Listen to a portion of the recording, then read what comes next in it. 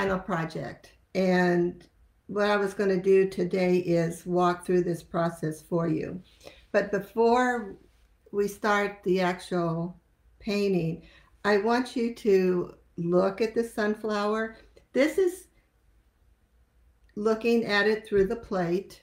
If I turn it over, this is the back side. And this is the side that we paint.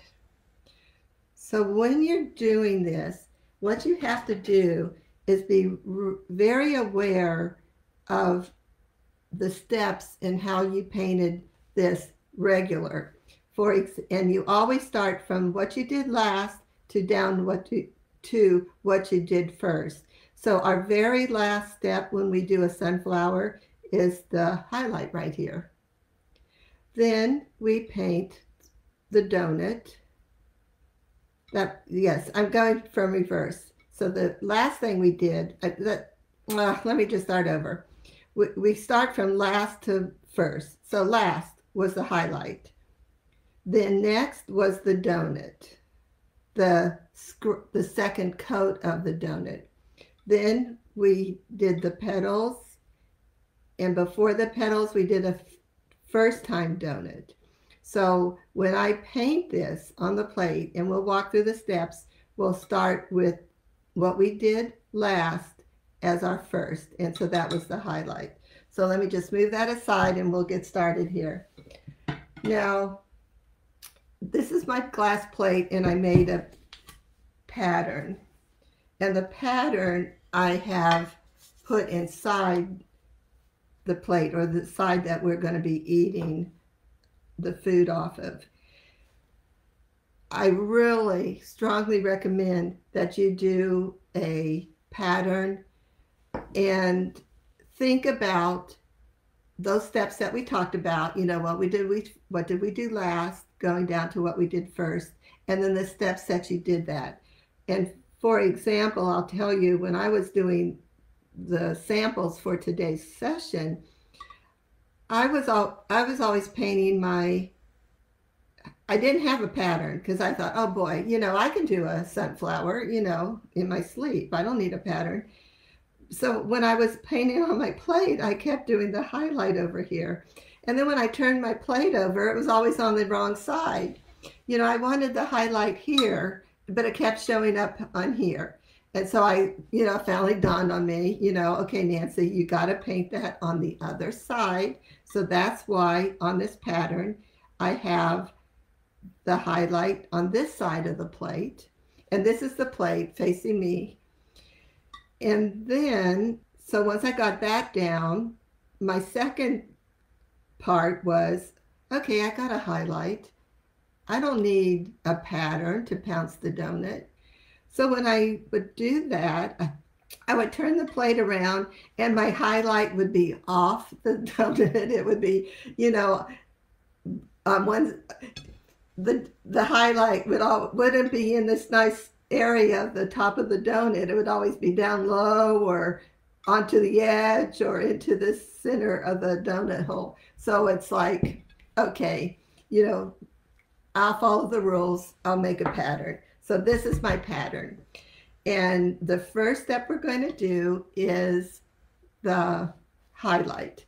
So I'll get my plate and I'm using multi-surface. No, I'm not. I'm not using multi-surface paint. I am using enamel paint. It's the Folk Art Plaid enamels. But if you use multi-surface paint, I have one right over here. It's good for glass. It has that on the top right there. So if you don't have enamel, just use multi-surface. So I'm going to put a little yellow ochre, that's yellow ochre, on my plate.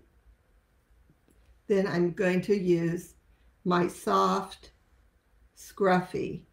Now, this is the old enamel brushes with the light green handle, but there is newer fabric and glass brushes on the onestroke.com site that you might be interested in looking at. If you don't have that and you still want to paint on glass, you can just use your dark green or your professional versions of our normal one-stroke brush, you just may not need to pounce as hard because it's a little more stiffer. So, okay, so here's my brush. I'm doing that highlight. And if you, now again, we got to remember, how did we do our highlight? We only put a little bit of yellow ochre on one corner of our brush. So that's what I'm going to do here. Just I'm dipping just a little bit in my yellow ochre, tapping it on the side of my plate. Now I'm going to just turn this to make it easier for me, you know, because I'm always used to making the highlight on the left. So I'm just going to gently touch the corner of my scruffy and paint the highlight. And I'm staying on my pattern. That's like really important. And I forgot to mention to you, when you paint glass, be sure you clean it with rubbing alcohol. So this is just a huge bottle I have. So I had already done this for all of it. Taken just a paper towel, put a bunch of rubbing alcohol on it and cleaned off my surface, and then let it dry.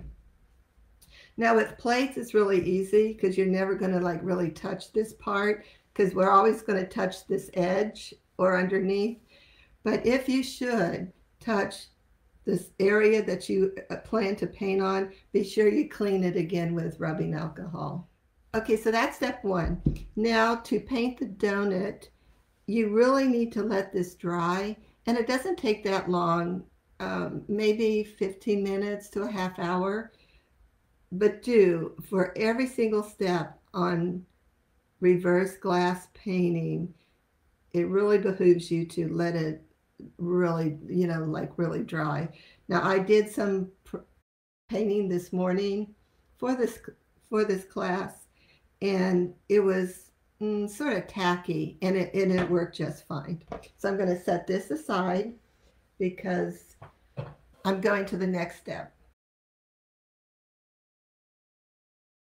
Okay, so like I do when I have these demos that I have all these drying steps in between, I always paint another plate or surface with it already dry, so my highlight is already dry. So now I'm ready for my donut. Okay, when we do a donut in normal time, we paint the top first. You know, we scruffy our little arc up and over, strokes, so to speak, up here. And then we come down and pounce our bottom.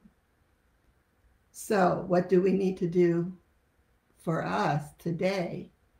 We have to do this one first, the bottom, because that's the very next step before the highlight.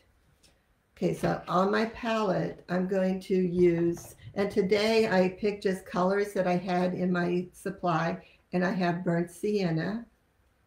That's going to be my donut color. And then I have burnt umber. Again, all of these are just one stroke paints. And I can just wipe this off. It was just a little bit of yellow ochre. Now don't forget, when you're using enamel paints or multi-surface paints for glass, you do not want a wet brush. The wetness can affect the paint from adhering to the surface. Now, when I paint the donut, I do like 2/3, almost 3/4 of the lighter color, and then just 1/4 of the darker color, because the darker color can just really take over the painting. So I'm coming back. Now another thing I did when I painted this, I used a lot of paint, probably more than I would have if I were painting it on canvas or wood. So I just have a lot of paint. And this is a softer brush, so when I scruffy, I'm not going to scruffy as hard. And even if I did, it's a soft scruffy, so the paint's going to stick with it, stick to the surface pretty good. Okay, now I found when I was painting this, if I started on the left and tried to go over to the highlight, sometimes I missed it. So what I did was, and I'm going to stand so I can see a little better. What I did was I made a mark, like that's where I want to end. And this is then where I'm going to start. Angle a little bit. Now, just even that, you can see there's not a lot of paint on the surface, so I'm coming back, getting more paint. Now I'm going to paint the bottom part of my donut. Like I said, we normally don't do this first, but we have to for this. Okay. Now I'm going to get more paint and paint the top part of the donut. Now I have to admit, when I kept painting this, I was not getting the black here or this dark burnt umber that I wanted right here. So what I did, because this is, and it's only because I think it's reversed, I wasn't able to do it very well. I pounced little darkness right there first. Now I'm coming back, getting more paint. Now I will pounce the top part of my donut. Remember, our brushes are always 12 and 6, and we don't turn it. Okay, so there's my donut. The highlight is dry. So what I can do is I'm going to turn my plate over and I'm going to peek at my project to see if my highlight is in a good position for me and if the donut looks okay. And in my case, I believe it does. So it's like I'm good to go. I'm going to just go ahead and put my pattern back and turn it over and let this dry.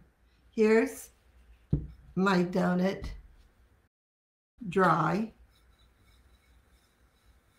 And so what do we do? Oh, you know what I want to tell you too. Let me go back. I'm getting the other one. When you pounce this, this is our second pounce of the donut. And why do we second pounce for the donut? We're cleaning up the petal edges, plus we're making those little scruffy little lines, those little, I call them little scruffy lines. They're the little pouncing marks we make on top of the petal. So make sure when you do this donut that you do those little scruffy marks all the way around. And that's the scruffies. Do this. That's the little stippling. That's the word I'm thinking of. Stippling all around our sunflower. Okay, so now I can put that away. Okay, so this is the donut. It's dry. And see how I have those little stippling marks there. Now, what do? We do the petals. So, and another thing that we want on our petals is those nice streaks. Well, I'm not going to be able to get streaks with this dry donut. So I'm going to pounce another donut so I can get the wet paint to make the streaks in the petals. One thing I wanted to show you though before I do that, I want to look at it, and this is what you need to do too. When you look at it, see, it looks good. It doesn't look like we need to do a second coat of paint, but we do for the petals.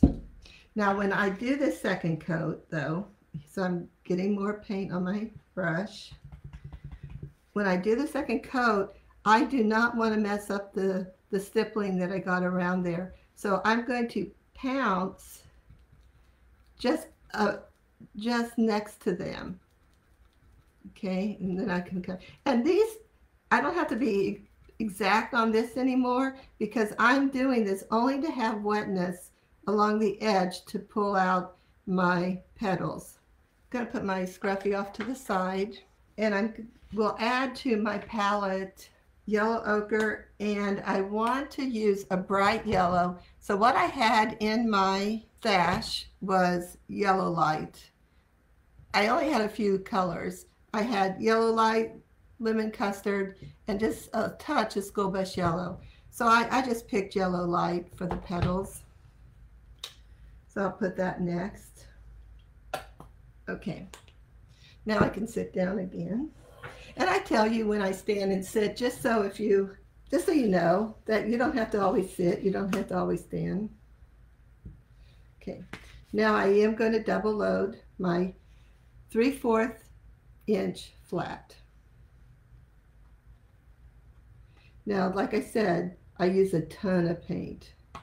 It is just gobbing off of this brush. Okay, so we start on the light brown side, so by the time we get back down here, our petals won't be all black. And remember, these are going to be flat one-stroke leaves. They're going to go straight out so we don't get a pinwheel. So I'm going to touch right there, and I'm touching, I'm turning, and I'm coming right up to the point. Now, I have with me my little rubber scraper. So as soon as I make that petal, if I don't like the end, we can fix it. We can scrape off the paint and get a nice little point. Or if I don't like something on the side, I can do two things. I can immediately restroke, or take my rubber, I don't know what you call it.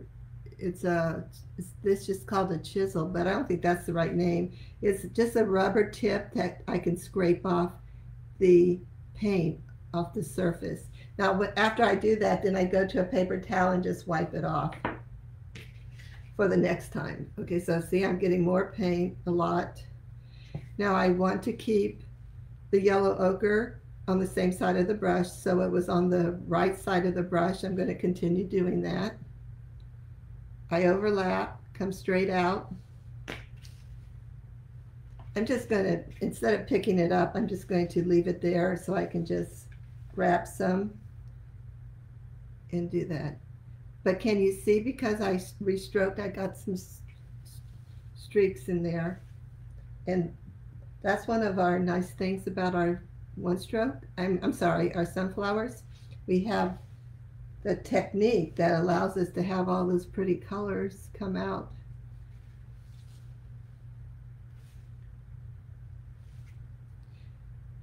And actually, you know, I have the pattern here. Actually, at this point, you don't need it, because now we know we got the donut. We're just going around and making our little sunflower leaves,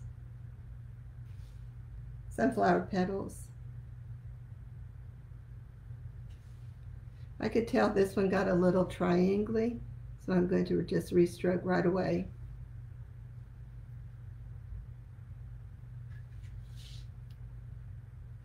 Do you see how much paint I have? I just got gobs.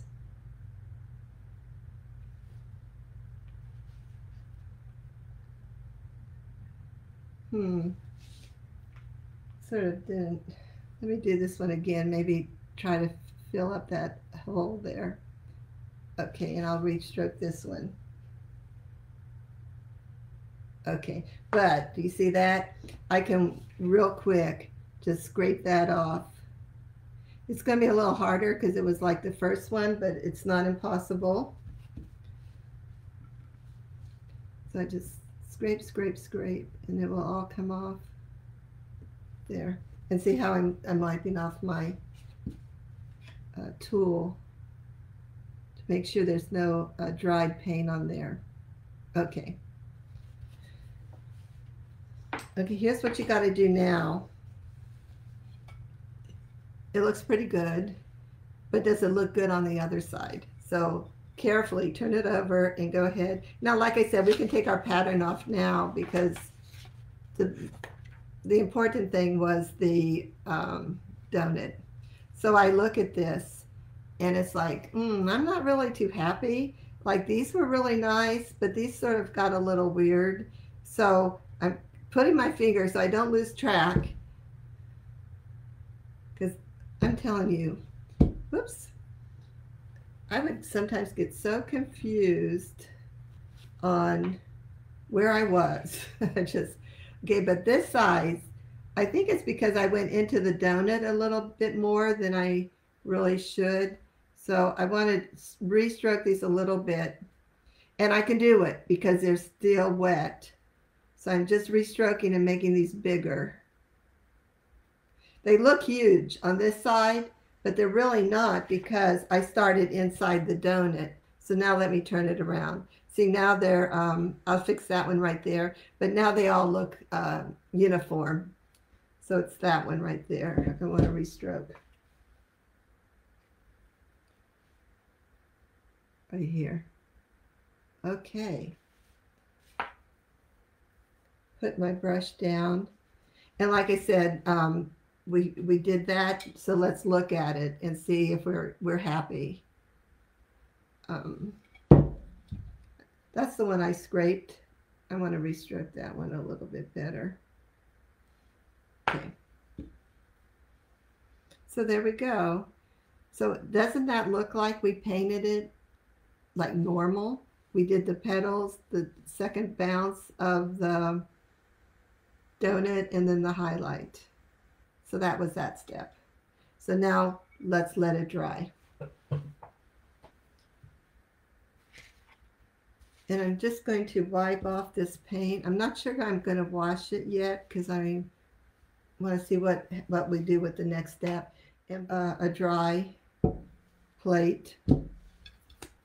At this point is when I can paint those green leaves.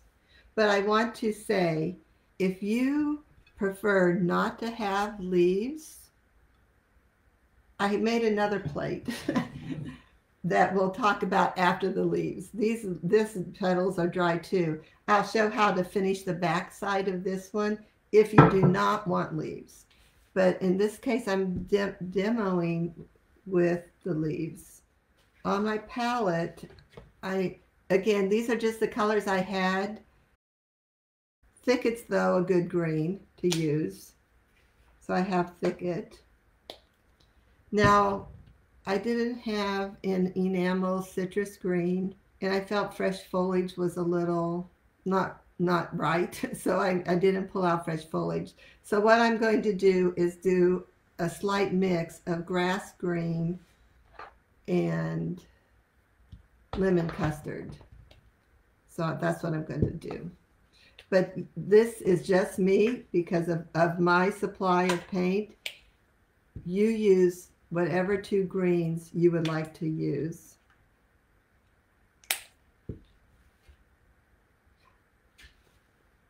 I'm going back to my 3/4 inch brush. I can go ahead and use the brush I was. So what I'm going to do is dip in the yellow ochre side, I'm dipping into the Thicket, and on the other side I'm dipping into, what did I call that? Grass green. And I'm going back and forth. See, these are my only two greens, and that looked a little dark to me. That's why I then dipped into the lemon custard. And it turned out, so to me, so pretty. Grass green and lemon custard with the Thicket on the other side was a real pretty color for a leaf. So I'll be leaving my palette handy where I'm just going to constantly dip. Here again, I'm doing a lot of paint. In fact, I think I need a little bit more just for this. So what I will do, because I wanted the leaves, in between each petal, yellow petal, I'm going to do an angled one-stroke leaf. So the angle is going to be like this, and then I'm going to paint the leaf out this way. So I'm just inside the donut, and I'm touching, turning, lifting, and coming up to a point. Now, and we can take this pattern off. We don't need it anymore.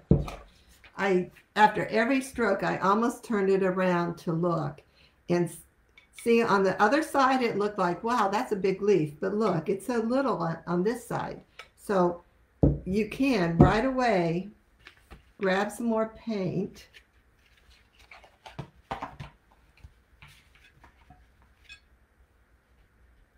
Getting some more yellow in there. And now I'm going to make another leaf, and I'm letting it come out farther like that. It's really, when you have to make a second stroke, sometimes you got to be a little careful for not getting it, I'm going to, for lack of a better word, messy. Like that's messy, so I'm going to clean it, but I want to look at it. I want to make sure that it came out as far as I want, and it did. So this is where I was saying you can fix your tips, the tips with this point. I'm going to just scrape this one little side right here, and then on the paper towel, wipe this off, and then come right back like this.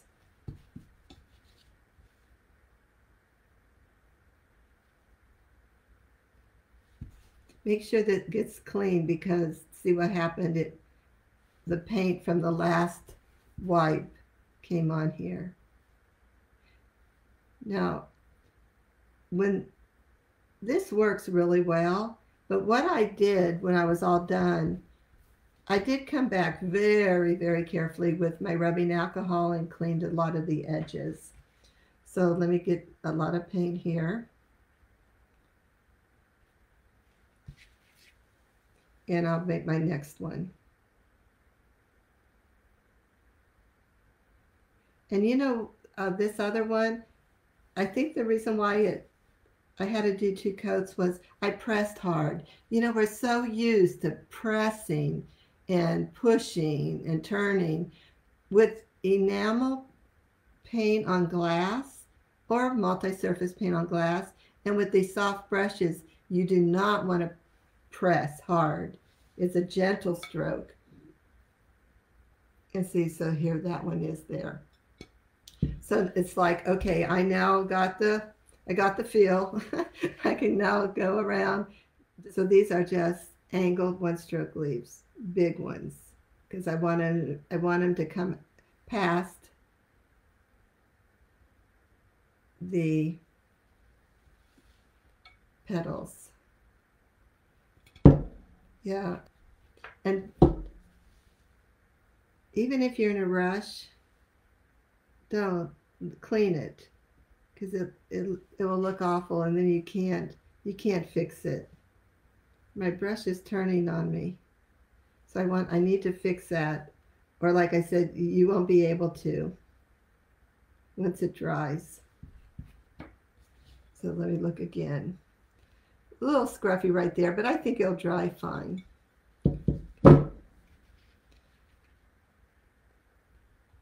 And I know a lot of you that have watched me or have taken lessons from me, you know, I always say everything is going to be fine. There's never really a disaster in our painting. And I'm just going around now, softly doing these one stroke leaves. Even though I go softly, sometimes it doesn't get me a point. Let me look at that one. That's too pointy. So I'm going to just come back right away with more paint and restroke. Okay. Now let me look though. It's a little longer than the others. So if that's okay with you, leave it, but it's not okay with me right now, so I'm going to wipe it off. And I know I told you to be careful about touching this surface, but I'm done with, that was an area that didn't have paint, and I knew I wasn't going to have paint on it, and as soon as I'm done, I'll probably clean these edges with rubbing alcohol, so it was okay that I touched it. So I'm just coming back, coming around.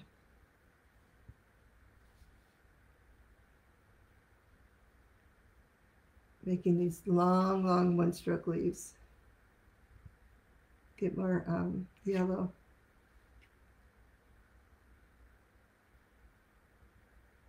And you don't have to do all leaves in every single petal. I just chose to, but it would be okay if you do, you know, like a couple on one side and one on the other side.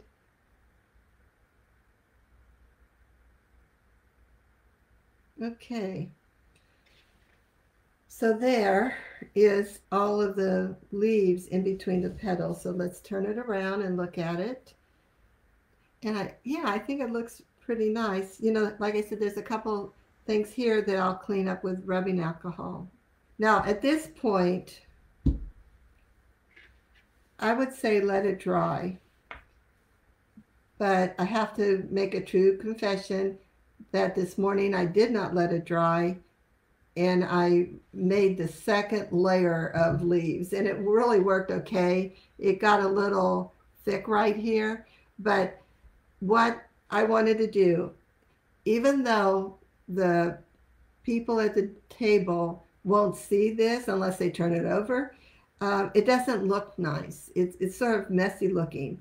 So what I did was to try to clean up that look. So if they saw this side, it was like they're looking at another flower. And truly they're looking at the back of a sunflower. I painted angled one-stroke leaves smaller around those leaves. So that's what I can do now. And like I said, it worked without me waiting for it to dry. But I believe if you were painting this for your own setting or for a customer, you might want to just let it dry. So, but I started here at the center. This was my center point, and I just made little one-stroke leaves, angled. And I didn't. You don't come up. You're just stopping. You're stopping at the green. So I just come around, making these strokes. Gonna get some more. I'm wiping some of this paint off and starting fresh. I want nice fresh thicket. And that light green that I had. Here we go. So I'm starting, my thicket corner is touching the center that I have established, and I'm just painting some angled one-stroke leaves out.